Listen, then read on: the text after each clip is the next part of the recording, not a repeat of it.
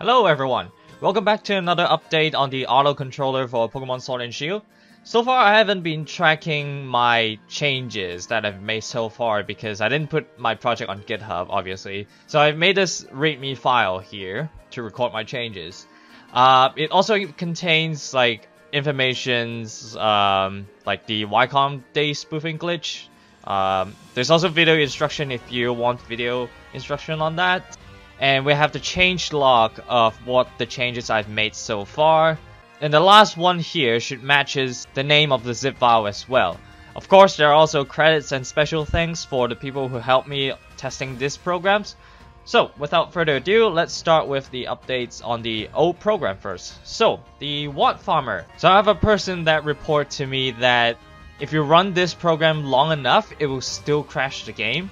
Because apparently, even if you skip one day and then go back to the game, it will refresh the weather, and I thought that would not crash the game. But if you do this enough of times, this will still crash the game. So I've made a change where every 50 loops, this program will save for you. So even if the game crashes and then breaks the program, you will still have the watts collected from the last time you saved. So there's a small optimization I've made from the last update. So if you remember, how this program works before is that it rolls first slot backwards and then press OK, and then go back to the first slot, roll forward again, and then press OK. And then one of these changes will register one day skip in the game. So what I've done is that I make use of the sync time. So when you press the date and time here, it will sync the time and then unsync again. Then go to the first slot, roll one day forward, and then press OK. And then that will register a day skip as well. So that saves about 1 second. But if you run this program long enough, it will save a lot of time. So let's just do a demonstration real quick. So before that, I'm going to showcase how you can disconnect from a server without taking the switch out from the dock.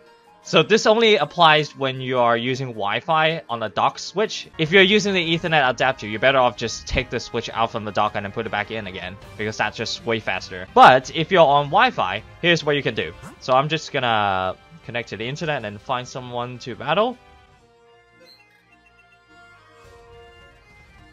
So when a trainer is fine, go to your profile and add friends, and then try add local friends. And this will disconnect you from the server. So that does the exact same thing. And then when you go back to the game, now the Wacom glitch is active. There you go. So let me put my Arduino in.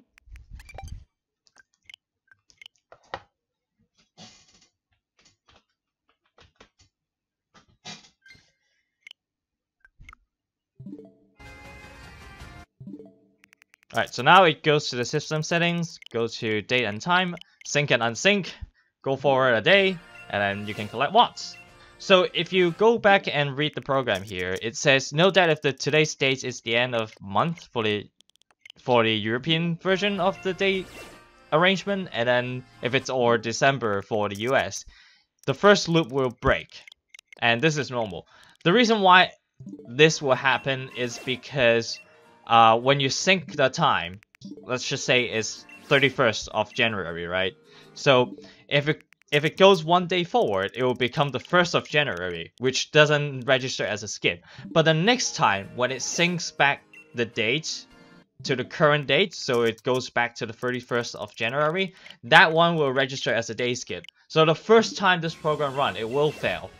But after that, it will continue as normal.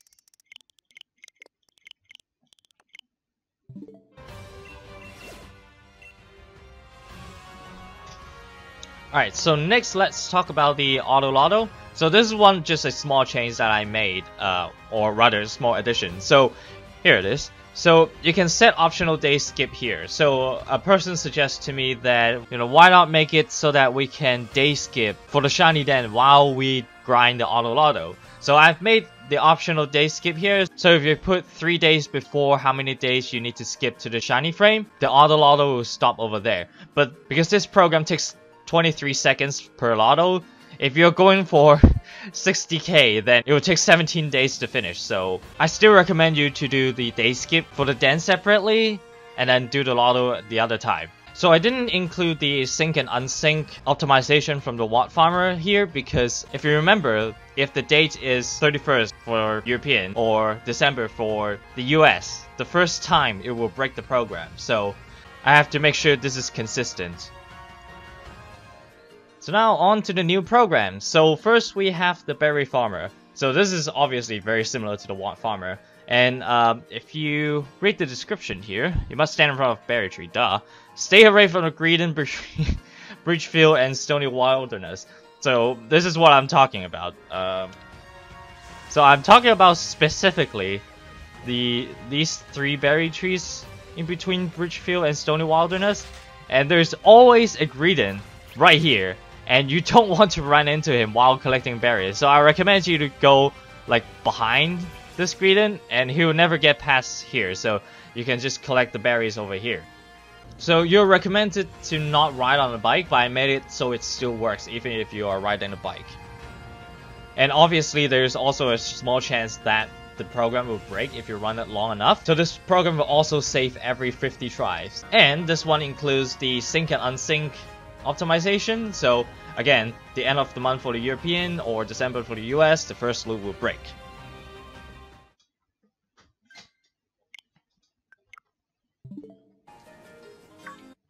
So again, it starts by going to the settings, go to date and time, sync and unsync, go for a day, press OK, and then go back to the game and then talk to the berry tree. So what this does is that it only talks to the berry tree once and then stop collecting berries. The reason why I did that is because if you shake the berry tree more than once, there's always a chance a wild Pokemon will fall on top of your head and then breaks the program if you encounter a Pokemon. So that's why you have to avoid a Greedent as well, because that will break the program. So if you only talk to the berry tree once, it will never drop a Pokemon on top of your head. So yeah.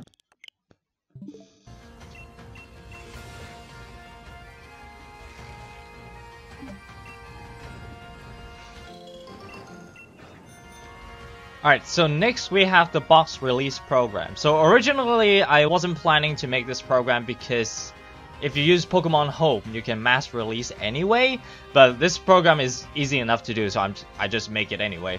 So let me just go to my box, and then let's look at the description here. So you cannot have any eggs in the boxes because obviously you can't release eggs, and you must completely fill all release boxes except for the last rightmost box. So what this means is that, so I have 4 boxes of Cramrat here, and the first 3 here are full, and the last box is not full. So that is still fine. That's because the program will release the Pokemon one by one from left to right, top to bottom. So after this point here, this will break the program, but this is fine because the whole box is empty anyway, and you just stop the program after that manually. Alright, so you have to set the cursor mode to select, obviously, so you have to set the cursor to red. Otherwise, you can't release the Pokemon that way. And you must start the program on the top left Pokemon in the box. And the boxes to be released should be next to each other on the right side. So arranged like this, all next to each other. And it takes about 1 minute and 26 seconds to release 30 Pokemons in the box. And this is where you set how many boxes you want to release. So in our case, that will be 4. So I'm gonna save. So before you start the program, I would recommend you to save the game, because just in case you release something that you don't want, you can always reload the save and then get your Pokemon back. So let's go to the first box. That has to be the leftmost box, and then goes to the change grip settings.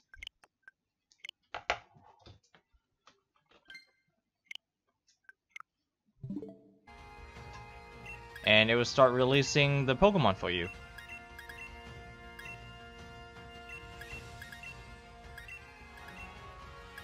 Alright, so we're at the last box now, and after it releases the last Pokemon, it will break the program. So this is where you want to take your Arduino out, because it will start doing weird stuff.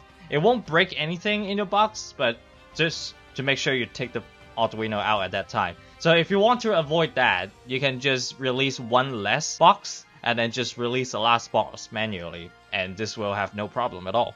And that's box release. Alright, so finally we have the auto host. So this is probably the most requested program for me to make so far from the feedback that I received. So I suppose there's a lot of people that want to host an array without doing that manually, I suppose. So let's start by looking at the instruction again. So you must stand in front of the active den with watts already collected. Be careful if the time is sync and past midnight, you will start able to collect watts. So this is why I said with the watts already collected, because my program is not designed to collect watts for you before hosting the raid, and that will break the program if you can collect watts. You must not have connected to the internet at the beginning. You are advised to have wire connection for stable and fast internet. So because we're involved internet connection in this program, if anything gets slowed down or doesn't connect it right, it will also break the program. So if you're using Wi-Fi, then it might connect it to the internet very slow, and then it also breaks the program. But there, you can fix it, but I still recommend it. You use wire connection. If you use Wi-Fi, you probably need to adjust the connection time below in code. So this is where it referring to the internet connection time over here. So 9 seconds should be way over enough for wired connection to be connected to the internet. So if you are somehow using Wi-Fi or slow internet, then you can adjust this time over here. Alright, so this program relies on the clients to be ready before the 1 minute mark, otherwise the raid fails. So I don't want to make my program to wait the whole 3 minutes, because most people should be ready by that time, and then it will waste a lot of time. You can also adjust this time here. So if you scroll down over here, this is where it starts the raid, and 5200 will wait until the 1 minute mark, and 2600 will wait until 2 minute mark. So you can adjust the time, but make sure don't set it to over 3 minutes, because if my program only gets ready for the host after it hits this 1 minute or 2 minute mark, and if the host is not ready after all the time passed by, the raid will also fail. So if you were to change this to until the last 10 seconds, just make sure you don't go over the 0 minute mark.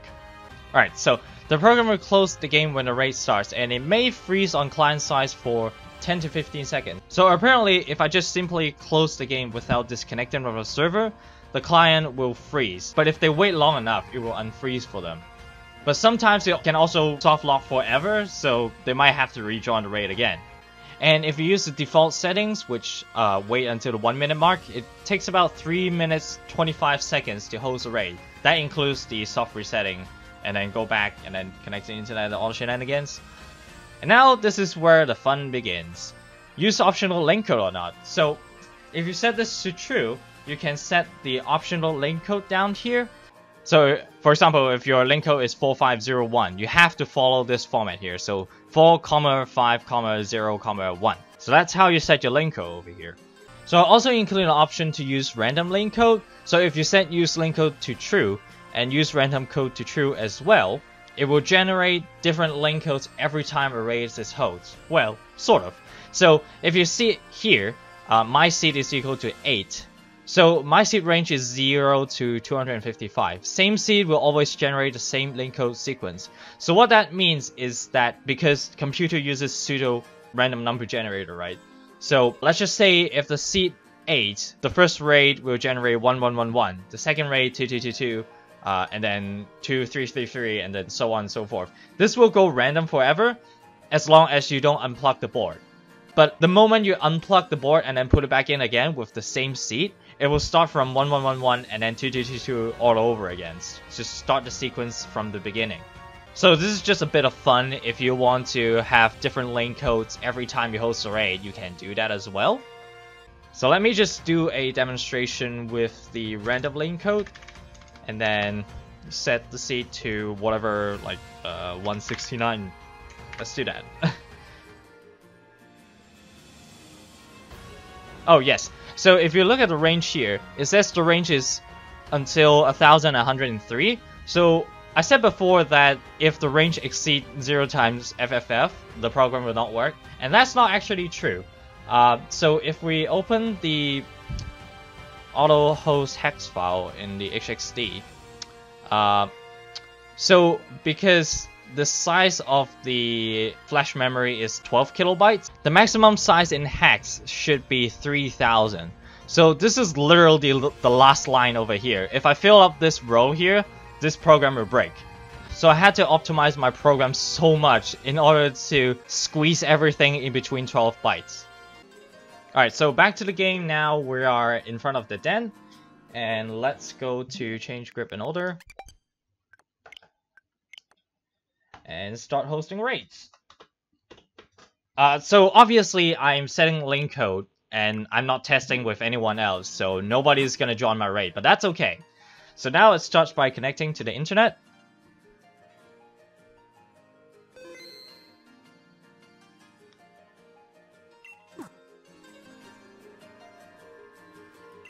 It does have quite a number of delays because if you connect to the internet, it will start loading NPCs and it might break the program if I don't wait long enough. So that's the first random link code that we have, and it will start inviting others. And now let's wait until the 1 minute mark. Alright, so we're approaching the 1 minute mark here. So by this time, all your clients should get ready. Otherwise, it will break the program. And then that's too bad for them. They can't join the raid because they just took their sweet ass time to pick their Pokemon and they took way too long. So yeah. And now it starts the raid and then it will wait for a while and then it will restart the game for you.